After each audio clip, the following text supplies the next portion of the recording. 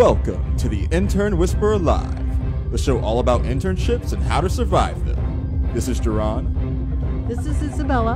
I'm Hunter. I'm Jose. This is Andy. Coming up this episode of Intern Pursuit Live, Hunter, Kelly, and Jose Contreras, founders and owners of Lucerna Studios, are our employer spotlight. We're going to talk about some great leaders. We're also going to talk about educational games and how it improves memory and learning. Also, the coolest things in innovation. And for our R2C people out there, we're going to talk about teams and these guys' stories. So, you might want to know how you can find us. You can look for us on our Facebook page, Pivot Biz Consult, on Intern Pursuit. Our Twitter handle is at Pivot Biz Consulting, or at Pivot Biz Consult, at Intern Pursuit, our LinkedIn page, and you can listen to us live on mixlr.com, Valencia College Radio. And our first sponsor is Starter Studio, an accelerator and co-working area. Cool working co-space to 100-plus companies working in areas of technology and supportive businesses. A healthy startup community doesn't exist in a bubble, and Canvas is working to connect startups to broader entrepreneurial ecosystems that will help them grow. Their website is canvas.org. Thank you, Canvas. All right. For our first employer spotlight, we're going to talk about Jose Contreras, co-founder of Lucerna Studios. Our first question: what is your role at Lucerna Studios? We talk about this a lot. You know, when you're in a startup, you kind of have to wear a lot of hats all the time. And basically, you know, you fit whatever you need. And right now, where Lucerna needs me is in a lot of programming and strategic planning and coming up with all these wacky ideas on how to change the world with video games. But I spend most of my day coding, basically, and, you know, debating with Hunter, trying to figure out what the best ideas we have between us. He's really good at being really creative and throwing a lot of ideas onto paper, and then we get to duke them out and figure out which one wins. Yeah, it's a lot of Hunter's pretty convergent, if that makes sense. You know, he's just like kind of, well, let me figure out these details, you know, and I'm just throwing ideas out there 24/7. So he's got this barrage of ideas that he always has to kind of figure out. I'm always trying to narrow down what Jose's throwing out, like which one are we going to chase, which one works. Yeah. So, guys, I don't think you told them what you do at Lucerna Studios. Right. What is it you sell? Okay. So we make educational video games, and our priority is to kind of close down this gap of parents and kids, where kids, you know, love video games, they're so passionate about it, but there's no reason for these parents to be involved in the game kind of thing. So, you know, if we make them educational, then everybody gets to play them, everybody gets to have fun, and, you know, parents don't have to feel guilty about these games. And the coolest thing is that we're making them in virtual reality, you know, using that immersive multimodal learning that helps kids, you know, from all sorts of learning styles.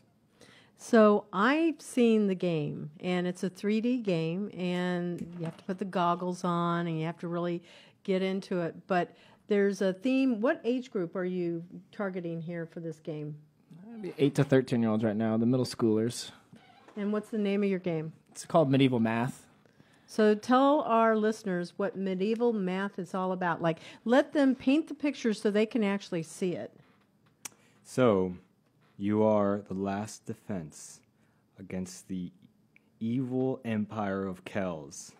And you have a bunch of arrows, and you have your problem-solving powers. And so you do a lot of math, and you get a bunch of ammo, and you take down a lot of knights and trolls and horse riders and all sorts of things. And hopefully, you know, as you keep going, you power up, you get cooler power-ups. And, you know, the coolest thing for a parent is that every question a kid answers in this game gets tracked to a dashboard, so these parents can actually see what's going on, you know, their struggle points of the kids, and, you know, kind of have actionable items to get from that. So what you guys may not know over here, Jerron and Andy, is that I played this game. And so you put the goggles on, and when I was playing it, I was really trying to the multiplication tables. You better really know them because it's moving super fast. It's like, oh my gosh, the problems are flying right at me. I feel like the problems are there, and then I've got these little spears and arrows, and I'm trying to shoot the knights, and I'm going, wait, what am I supposed to do? I'm trying to figure this out, and the kids are way smarter at it than myself. And I know that they took this game over there to some elementary schools and also to a middle school. Did you guys go to a middle school too? Yeah, we've been to, I think, everything but high school. I bet the high schoolers would still like it because it's. We had a 13-year-old tell us that the older kids would still like it as well. We kind of assumed that 13's our oldest, like the cap of the just age. Because of the art, you think? It's just starting to mature at that point. Maybe some learning game isn't what they expect, but we're still talking to these kids and figuring out what they want, and they love it right now. Also on the educational side, to really address the problems of high schoolers, it's kind of a lot harder, It is. I used to teach high school, so I know that. That's very true. So my next question over here is, when you're playing this game, how do the students know when they've beaten the game? What's the victory? Well, there's not really a victory right now. The way the game is, it's to be played repetitively, and you do math, and you just see how far you can get in. We're really weaving in the competitive element for these kids. A lot of kids have told us that they love to compete with their friends and end up on the top and be the best. And we're adding in elements that you can customize your castle, your avatar to keep this game going. But right now there's no clear win point because you're just trying to defend the castle perpetually. It's basically one of those wave-based survival games. So you're just trying to survive as many waves as you can. The biggest part is that we want to make sure that this game is replayable so that, a kid's not going to play it for a couple weeks and then Get let bored. go of it. Yeah. So, a big part is making sure, you can go as far as you want. If you keep getting better at math and you keep, getting good accuracy, then you can go. So at the end of the game, when they're finished playing, do they get some kind of a thing that pops up and says you're the master mathematician or something? Something like that. We let the player know how they did, how many questions they got right, how many knights they got, their accuracy. We give them some statistical feedback. We're going to be putting in a currency in the game, so after that, these matches that they play, they can go upgrade their castle, their character, customize them, and really get into this game. That sounds good. So, Jerron and Andy, did you guys go to Otronicon by chance? Well, these guys were there at Otronicon, so I don't know if you actually got to see them or not. Were you guys there on Monday? I did not go to Atronicon. Oh, okay. So we were there on Monday on the 4th floor. We only got to go for one day, but we had a ton of fun. A bunch of kids and parents played the game, and there was a couple kids that just kept coming back, I think 3 or 4 times with their parents. Just, oh, come on, I just want to play it one more time. And we'd always ask them, like, what do you think about the math in the game? Because that's, the math's probably not the most fun part about our game, but they didn't even notice it. It's just something that they had to do to keep playing the game. And that's kind of, I think, what we try to create in this stuff, that the learning is just something that's there. It's still really important, but it's not something that catches them off guard. Like, it doesn't break that immersion that the game is creating for them. And what was your inspiration for you guys to make these kinds of games? Oh man, there's a whole bunch of we can start from really early on of us just kind of playing games a whole bunch and just knowing that video games are such a strong learning medium that you can learn so much from it. For this game specifically, I know that there's a mode that inspired me a lot of it's called Dead and Buried, which is a VR game that on the Oculus, you basically shoot a bunch of dudes coming at you. It's kind of like this cowboy western style, and you have this fence in front of you, and the more they hit the fence, they can kind of take over your place, and then you dead. You dead and buried, I guess, like the game's called. Yeah, there's really not a lot of good VR content out there, I think, right now. I think it's still a really unexplored medium. And so Dead and Buried was a really good reference for us as a game because it's kind of like a tower defense game, but you're the tower in VR because sometimes it can be disorientating to move. And they had a really clever solution on how to you just lean and dodge, and you have this like little barrier around you that you need to finish or like keep repaired. A really good reference point for our game. Yeah, I play a lot of Clash Royale I don't know if you guys ever heard of that game. That Clash game, of Clans. Yeah, it's Same people make it. I think I see the commercials every time during the Super Bowl, especially. Right. I always see an ad. It's a random YouTube ad. Just Right? Yep, they like that. Yeah, so in terms of the art style and the just the feel of it, we're very inspired by that. I'm always anytime somebody's working on the game, I'm like, you got to download this game, you got to play it, get the feel, the whimsicalness of it, the sounds. I love that game. It's too addicting. Very fun. So what would you want parents to know about this game? is that we're making it for them, really. Definitely. I mean, at its core, one of the things we learned at Start a Studio and Canvas is that when we start a business, we need to go and figure out what our customers would pay for and what they want in a product, and then make that for them. I mean, I really want these parents to know that it is a game, but it's a game that benefits them and their kid, and it's not something that, there's always this adage I hear all the time, like, oh, you're just wasting your time playing video games. Like, well, how about I meet you halfway? Like, these kids are always going to be playing video games. They're going to be in front of a screen from the moment they're born these days. Like, why don't I make their screen time educational for you and for them? Like, you get to learn and see how they're doing and engage in their hobbies, and then the kid gets to just play the things they're passionate about. I mean, that's like the one message I want to get across to my listeners and stuff today. Yeah, we've interviewed a whole bunch of parents, a whole bunch of teachers, and we really kind of map out these pains from these people and these emotions they're feeling, and hopefully they see it in the game, that this isn't just some thing we're trying to swindle people. We're trying to make something that's a really valuable tool, and a really valuable not just functional but also emotional tool for these parents to be able to connect with their kids and all that. And what about the teachers? What feedback have you gotten from the teachers? The teachers is a really interesting customer segment. They have no time, and they're really stressed in their job. So, if we make a game for a teacher, it has to be easy for them to implement. It has to match up with their learning management systems and provide the data that's important for them to make decisions on their students' performance. The teachers are all for this game. If they have a tool that can engage their kids when they're learning, that's a win for them. And what I tell my teachers is like, hey, we're making a game for you too. It's just going to take a little bit longer because selling to schools has a lot more steps into selling to parents. Yeah, we started when we were in Starter Studio. We were figuring, we're gonna fix the public education system. We're gonna go in there and just go fix it all up. It's gonna be awesome. Can't wait. And we realized that we have this kind of term where there's a shallow end of the pool and the deep end of the pool, and when you have a startup, you want to start with your market in the shallow end. So. Basically, who are your early adopters? Who are the easy people that you can start selling to? And we realized that public school systems aren't the easiest to sell to. So we'll get there. We'll get there once we have some. We establish ourselves and we have a lot of games and all that. Then we're gonna help these teachers. We're gonna save the world a little bit. So, what was the jumping off point for you guys to decide to make your studio? Was there like a specific moment where you felt like what you had envisioned in your mind was needed? I think this guy can answer that. Yeah, so Hunter and I met in college. We've known each other now for 10 years. And we've always had this thing where, people are like, we want to make a company. We just want to make something, create something, because we ran a lot of organizations in college.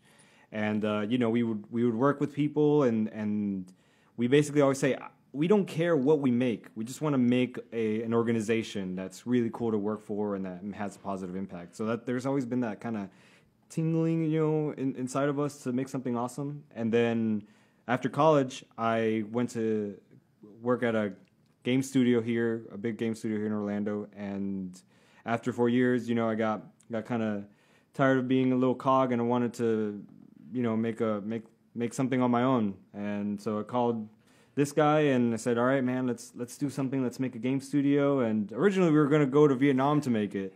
And that was the crazy thing. When I moved down here, we were going to spend roughly 3 months. We were waiting on some citizenship paper for Jose to go through, and then we were going to just jet on out to Vietnam, where our money can take us a lot further than it can here. But when I got here and we started making the rounds to the meetups and started networking a lot, you realize you can't leave this ecosystem when you're inside of it. No. There's so many good things that can help you, and there was some podcast I listened to on some flight to DC, and in it. The guy they were interviewing just said, like, the key to success is luck, but he says it's more than that. It's like recognizing when you are lucky and taking advantage of that. And that was something that kind of stuck with me when I first got here. Like, we're meeting all these people that are connected, that can help us, that can mentor us, that can, guide us to our failures quickly. And that was just invaluable. We couldn't leave then, and I think that's when we realized that we had to at least chase it here in Orlando for the time being. Yeah, we kind of stumbled upon these awesome opportunities and decided that we should, really take the best of it. Yeah. So it's called the Intern Whisperer. So we're going to switch gears and talk about internships. Cool. Have either of you guys ever been an intern? I haven't. Yeah, I was an intern for that company, that big game studio here, for quite some time. That's basically how I started. They just flew me over here, and I got to do the internship twice, basically, which was really cool. I did it once, and then I actually had a few more classes to finish up, so I couldn't actually get the job, but they wanted me to be there. But yeah, overall the experience is pretty awesome. These guys treat you well. They'll send you to Disney and all that, and you're this college kid, so you're just like, wow, this is so awesome, perks everywhere. And they treat you, they give you enough money to have a nice apartment and all that. So that was really cool. And when I got to this place, I actually didn't know how to do the things I was supposed to know, because I kind of, I was like, yeah, I know that stuff, I know about video games. Back then, I loved film, and I wanted to go to Pixar and that kind of stuff. So I was really passionate about going to film, but I kind of realized that games were kind of the new film, if that makes sense, the new way of telling a story. So I jumped into this, but, when I got there, they'd be like, all right, build the game, and then, let us know when you're done with that, and we'll give you some tasks. And I'm like, yeah, sounds good. And then he leaves, and I'm just like, I don't know what building a game means. Was there some button or something? So I'm like Googling it, trying to figure it out, But it's cool because I think when you're starting out, you're so humble about everything that you can quickly pick up things and just like adapt to an environment. You don't have all this baggage of like, oh yeah, I know how things are supposed to be run. Mm-hmm. So after the first month, I was a regular there, and I also realized taught me a lot about working quickly and not all the time. Versus in school, I would be like, oh, I worked for 36 hours straight. I'm so good at what I do. Oh my gosh. And, they don't really appreciate that in bigger companies. And when you're an intern, you're trying to impress, you're trying to work all the time, and they're like, go home, take a break. And that was really hard for me to figure out. After a while, I figured out, okay, you want to work as hard as you can for these 8 hours and then not think about it. That way, the next day when you get there, you can work as hard as you can. Fresh, right? Yeah, exactly. Yeah. So. That was a big difference between school and the professional world. So it doesn't sound like there was much of a training program, or was there a training program? Did you get onboarded?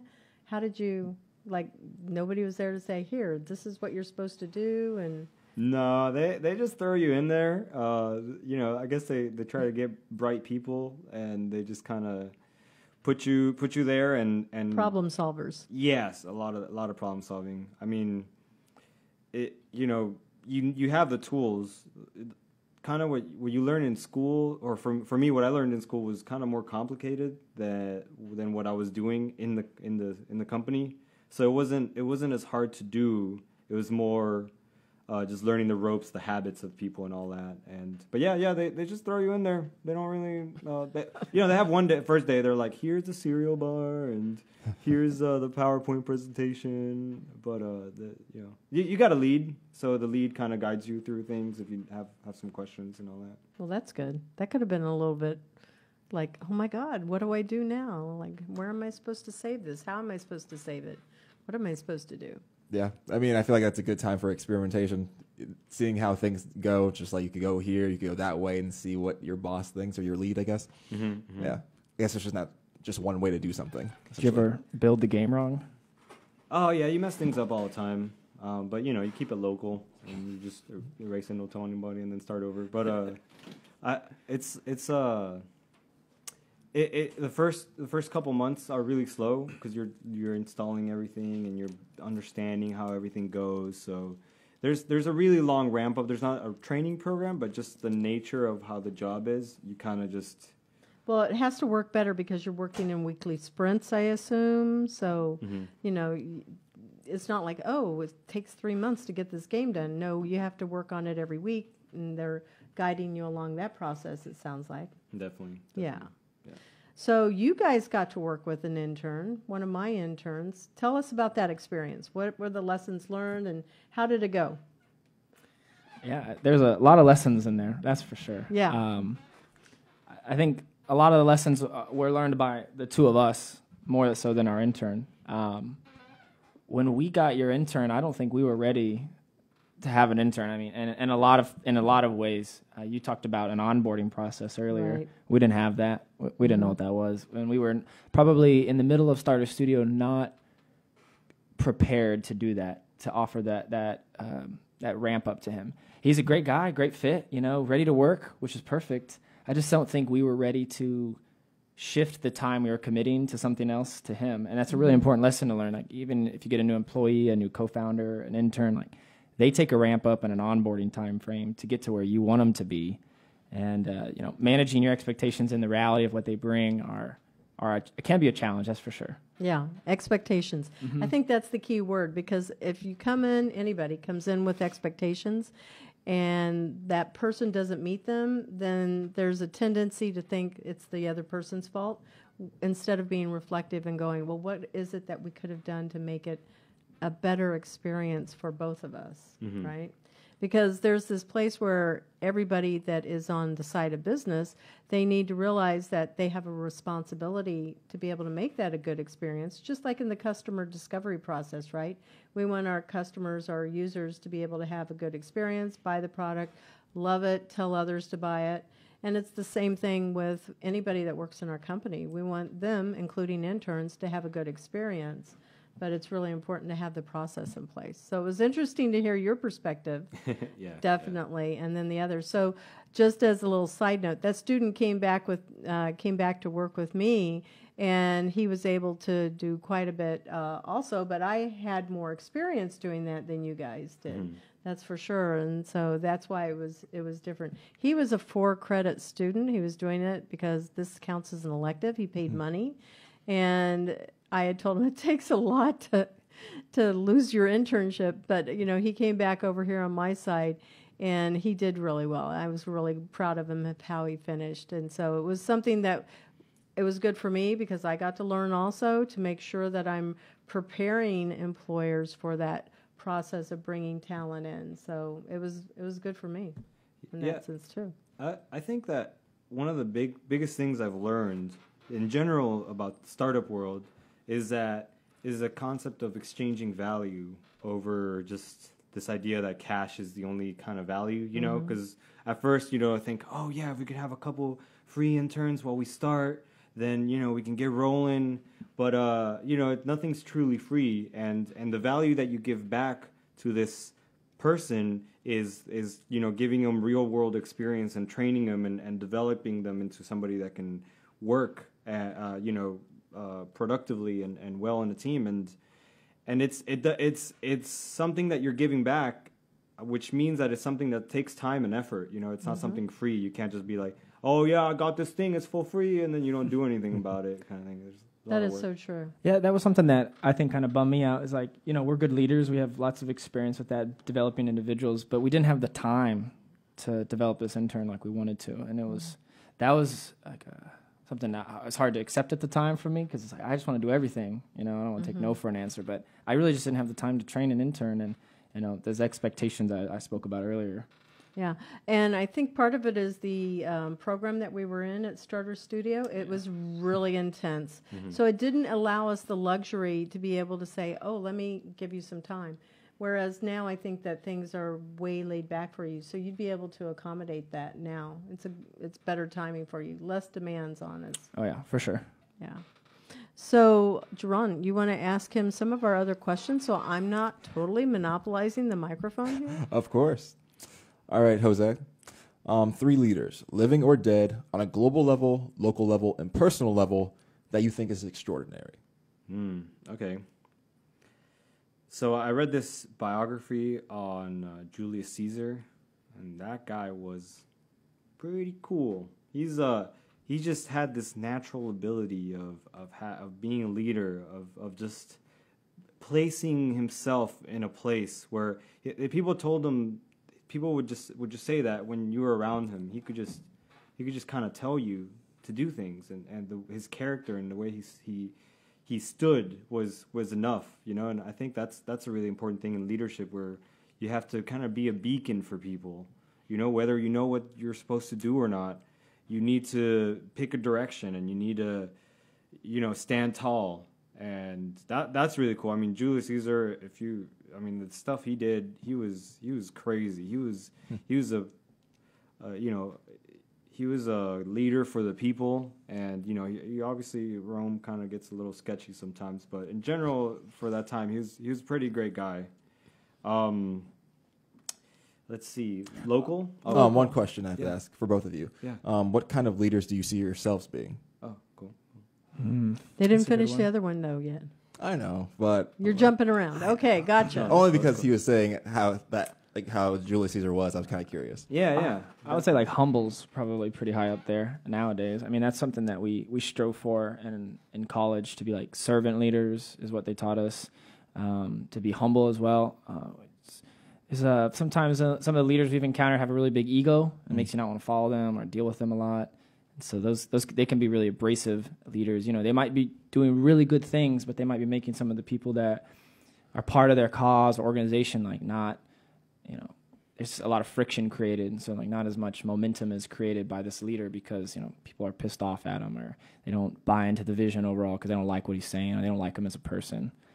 So I think we're always trying to be like down with, you know, I don't want to use these like structured terms, but like, you know, with the guys, I guess, you know, like just because we have these titles that start with C or anything doesn't mean that we're any different than the people who have to do the work that we ask them to do. Yeah.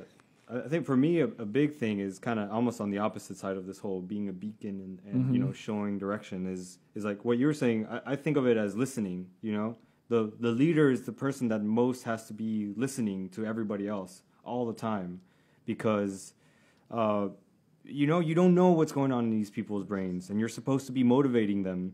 And if you're not following these people's emotions and their cues and the cues of the overall organization, if you're just there in your ego, just kind of listening to yourself and in your mind's echo chamber, then it's not going to go well. You have to just, you know, listen as hard as you can. Whenever something upsets you, whenever you feel like you're going to take something personally, you just have to make sure that you understand what is actually going on. Because if you don't understand, you know, you have one of the best perspectives. You know, you're going to have a hard time. Yeah, I agree. All right, and now back to the local level. See, local. You got a good one? Local here? Yeah. Yeah, I would say there's this company in Starter Studio called Streamfluence. Mm-hmm. Can I say their people's names on here? Oh, we can inside a starter. Yeah, Okay. they'll be coming on the show too. Well, his name's Colt. He's Yeah. a good local leader for me. He's a peer, pretty much same age and stuff. But I think he's got a really solid head on him for business, for where he's taking his business, the type of work that he's doing. And I know I can always ask this guy a question, say about funding, for example, and he could just break it down for you, you know, talk to you as if it's easy and hard at the same time to do, but yet it's still accomplishable. And to me, you know, he's a great ear that I pull on from time to time for wisdom and advice on what we should do. And that'd be my local leader. I mean, there's a couple others, but I think that's probably the one that I interact with the most, I think. Mm-hmm, mm-hmm. How about on a personal level, Jose? For me, it's definitely my mom. She has this ability to just always be young and be really kind of childlike in a way, innocent. And I really try. I think that I'm like that because she influenced me. She let me be kind of a kid, and we just kind of be kids together. I mean, I remember one time, you know, she's kind of an older lady. I think she's like 16 now, maybe. One time I'm like, Mom, let's go play basketball. Let's go outside a little bit. So you know, and this is we're like older. I was like 18 or something like that. And so we're walking to the basketball court, and I like the ball falls or whatever, and it's just rolling, and I'm like, Mom, kick it. And she just like runs to the ball and tries to step on it, and just like eats it. It just falls really badly. God. But she was okay. But she, just like this older lady to just be chasing after a ball, and she's like really excited about it. I don't know. I hope that I'm like that at that age. I can just be a kid. That's cool. Yeah. So are you turning it over to Hunter? Oh, of course. Okay. Only because I had already asked about your global, and you said local. What is your global leader? That's a tough one. I kind of want to take the easy cop out and say Elon, just because I'm in entrepreneurial ecosystem, and he's like revolutionizing like space travel and planetary travel with tubes under the ground going 800 miles an hour. But I don't know. It's a hard one to say on a global level that really impacts me from day to day. I'd have to say it's him right now, but maybe it's just because in the ecosystem I live in. I'm not sure. That's probably who I would say right now. All right. If you put me on the spot. And on a personal? There's this guy in college. His name's Captain Humphreys. No one will know about Jose in this room, but he was really inspirational to us. There was some hard times for us when we were sophomores in this. We were in an ROTC program, and when there's a bad leader above you and you have to deal with them and you hate it, and you feel like you have any shred of power, like you'll probably act on it. And I know we were. And we were causing just a lot of friction in our peer group, in our upperclassmen, and I'm sure it was bleeding into our underclassmen too. But this guy came in, told us to get back to work, really frustrated me. I was like, this guy doesn't see it, like, I believe in this guy. What's up? He doesn't see the issue. He's telling me to let it go.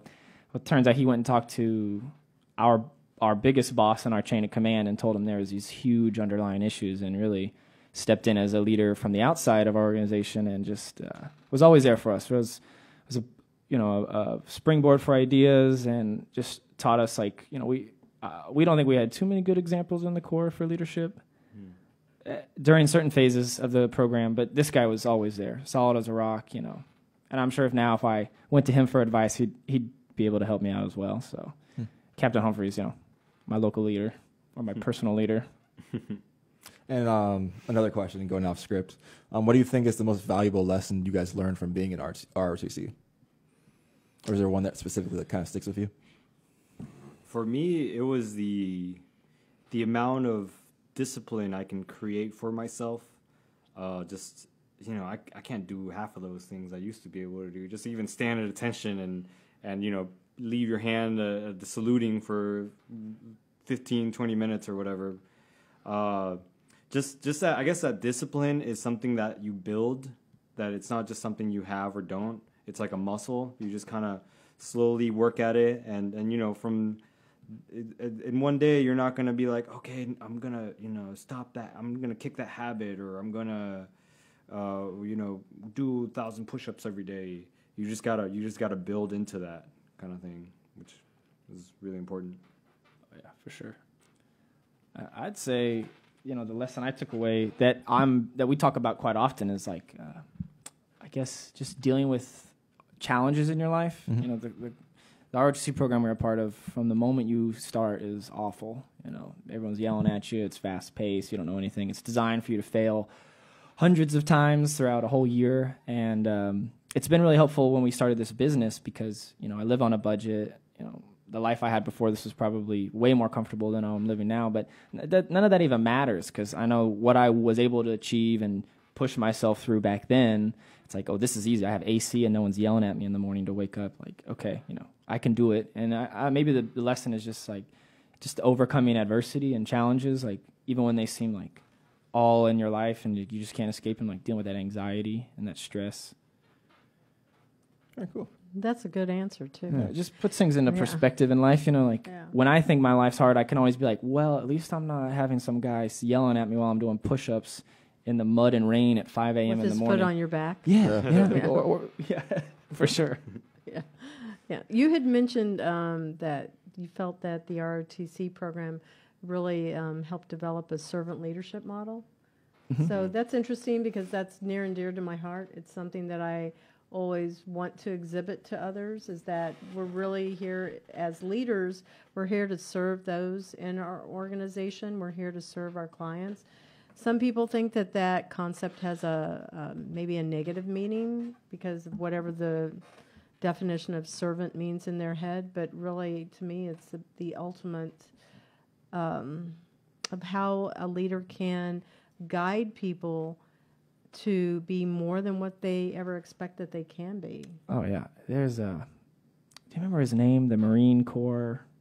Emerson? Yeah, Major Colonel. Emerson? Yeah, Major Emerson, Colonel Emerson. He used to keep a journal of his because he was a real Marine officer, so he'd keep in a journal of all his enlisted people, where they live, their wife's names, their kids' names. So he knew these people, and then at that way, you're ordering these people around day to day, and it can be kind of tense. But if you know these people, it just gives that extra layer of connection. I think that's a small example of what it means to be a servant leadership. Like, you go out and get to know your peers, your subordinates, and you understand the decision that you make for them because you know who they are, and I think that's really powerful.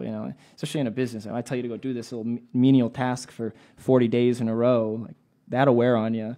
But hopefully, I know you, and we have a relationship where you understand that I'm here to serve you, but at the same time, there's always this give and take. Mm-hmm. And creating that servant leadership is I think it's a really fluid thing and hard to balance, but it's what we strive for. Did he explain to you why that menial task has something that will resonate and ripple throughout throughout your own personal work ethic, but also how it impacts everything else around you? For example, cleaning the toilets. Nobody wants to do that, but yet we need clean toilets, right? Mm-hmm. I would say the court is not the best at doing that. Explaining why you're doing all this stuff. Yeah, you understand the traditions as after you do them a bunch. But the good leaders do that for sure. And that's what I think when you're in when you're in an environment like that, like a military environment, for example, or a real high intensity environment, just giving the why is always helpful and just goes a long way.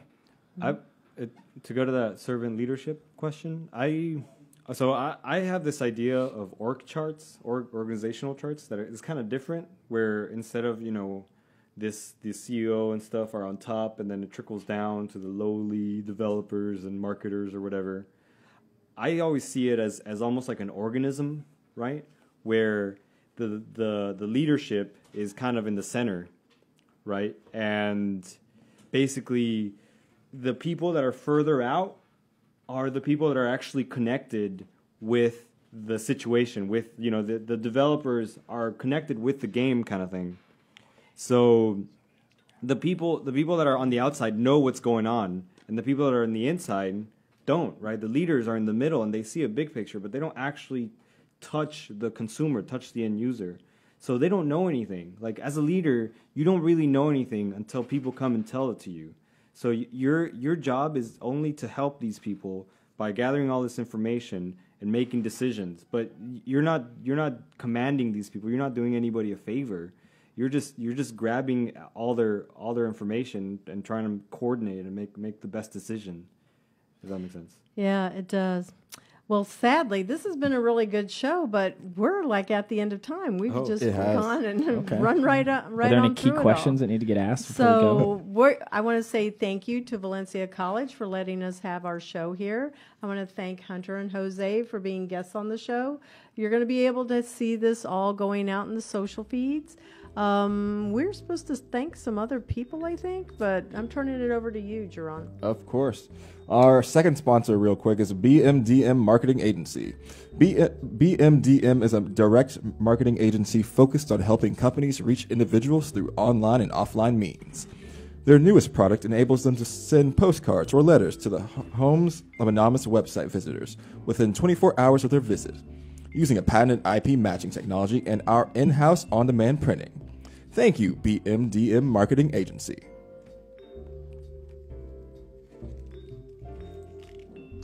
But before we head out, any shout-outs?